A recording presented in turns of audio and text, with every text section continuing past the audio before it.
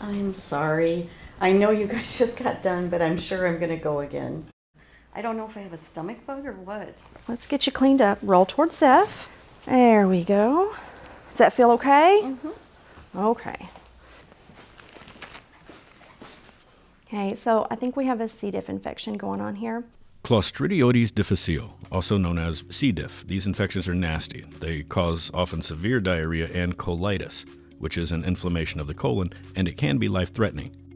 Most C. diff infections occur while taking antibiotics, or not long after finishing an antibiotic treatment.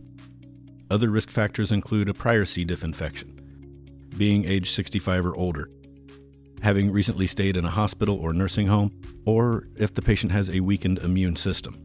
The symptoms are pretty obvious: the frequent diarrhea, fever, stomach pain, loss of appetite, nausea, and admission to the hospital is sometimes necessary. C. diff is contagious and repeat infections are common. About 1 in 6 people will get it again in the subsequent 2 to 8 weeks.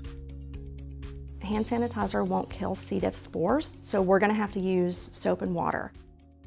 We'll also need to get a stool sample, and I'm going to set up isolation supplies at the door. So, Ms. Smith, I think you have an intestinal infection. Now, we'll get a sample of your stool and we'll send it off to the lab. It takes a couple of days to get back.